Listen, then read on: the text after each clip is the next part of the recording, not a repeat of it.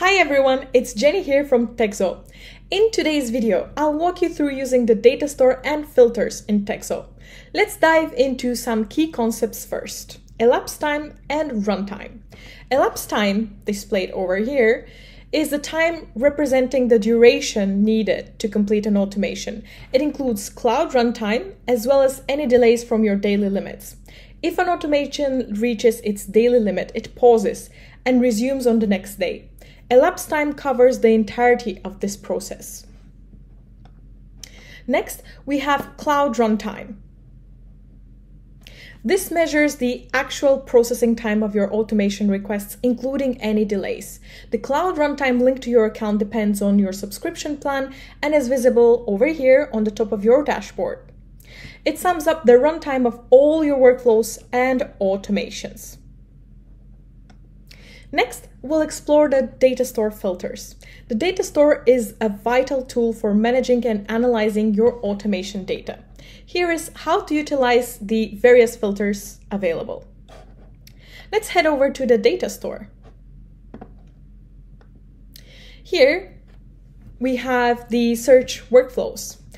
We can quickly find a specific automation or workflow in your data store by keyword, for example, profile scraper.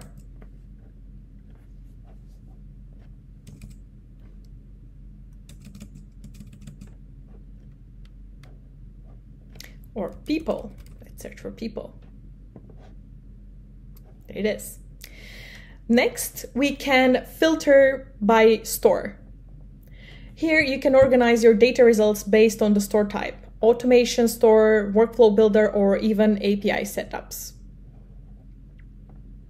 Next, we can filter by status.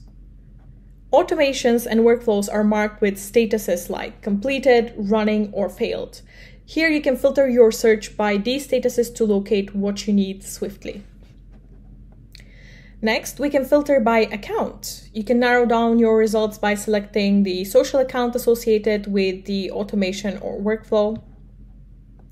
And last, we have filter by platform. Here, you can sort your data by platforms such as LinkedIn, Twitter, Reddit, Google, etc. Managing your workflows and automations.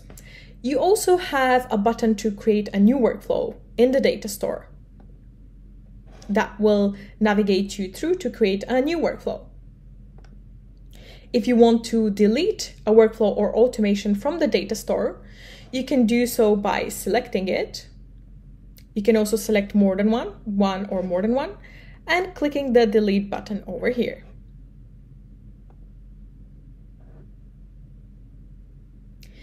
Viewing your data. You can use the See Data button to access the outcomes of an automation.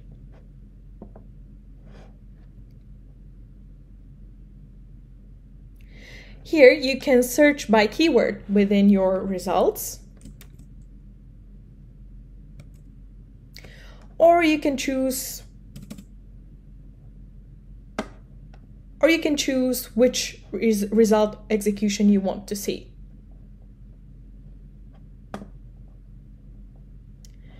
In addition to that, in the results page over here, what you can do is you can add a filter to further narrow down your results. This filter will be based on the output of each automation or workflow, such as profile name, ID, company name, etc., etc. Let's try that. You can add as many filters as you want.